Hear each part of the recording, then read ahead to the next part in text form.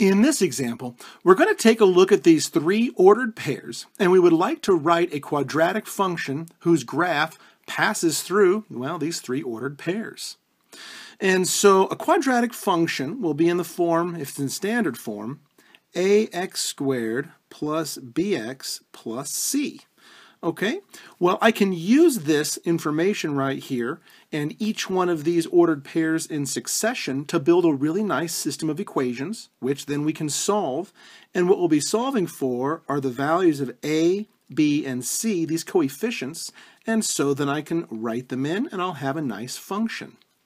And so we know that this f of x can be replaced by a y, so we'll have y equals ax squared plus bx plus c. So let's go ahead and take each one of our ordered pairs, and we'll start with -2, 5. Well, the -2 is my x value, the 5 is my y value, so let's go ahead and write an equation.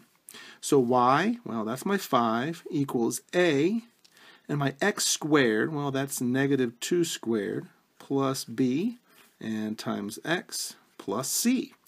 So when I polish this up a little bit, I see that 5 equals, well, -2 squared is -2 times -2, so 4a minus 2b plus c. Hey, and I have a nice equation right here that I can use. So let's go ahead and do the same thing for the other two ordered pairs. I have my x and my y, and so I'll have my y, which is 3, equals, so we're going to square it, so square the x, so 2 times 2 is 4a, and then plus bx, so plus 2b plus c. Okay, that's not bad.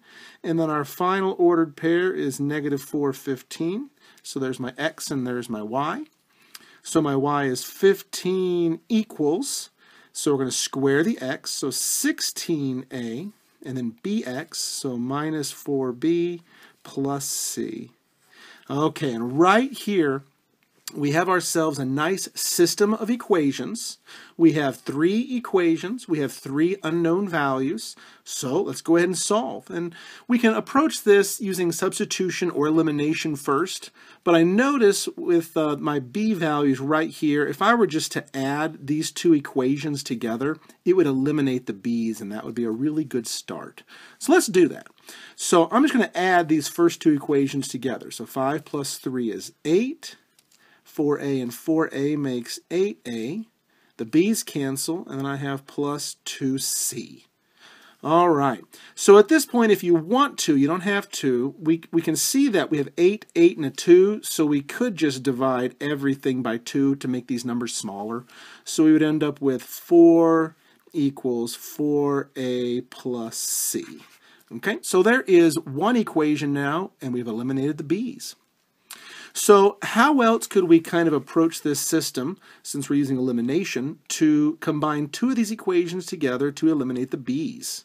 Okay, well, let's go ahead and look at using these bottom two, because it looks like the b right here is a plus 2, and the b right here is a minus 4. So if I just doubled this one, I could add them and eliminate. So let's go ahead and multiply this equation right here by 2. So 2 times 3 is 6. 2 times 4a is 8a. 2 times that 2b is positive 4b. And then 2 times c is 2c. We will rewrite the third equation right below here. It's left unchanged. Let's go ahead and add these up. So 21 equals 24a, these b's cancel, plus 3c. And what you can notice here, if you want, all of these are divisible by 3. So let's go ahead and take the 3 out, just divide. So 7 equals 8a plus c. And we have the second equation. So now let's take a look at the two equations that we have. We have this equation with just a and c, and this equation with just a and c. And so let's go ahead and stack them. So 4 equals 4a plus c, and 7 equals 8a plus c. So if we were just to multiply through by a -1 on this first equation, so we'd have minus 4 equals a -4a minus c. I can just write this equation here unchanged. The c's cancel. 3 equals 4a. Yeah, so you've probably done these before, and we're just solving this system here. It's nice and easy. So your a is going to be 3/4. Well, if my a is 3/4, let's go ahead and plug that maybe right there. So 7 equals 8 times a, which is 3/4, plus c. Okay, so we have the 2 and the 1. Looks like 7 equals 6 plus c. So when I subtract 6, looks like my value of c is 1. Great, so now I have 2 of these, so now I just need to plug them in and find that value for b. And maybe let's go ahead and look at this equation right here. So it's 3 equals 4a plus 2b plus c. And we know the value of a was 3/4. We're looking for that value of b, but we know c is 1.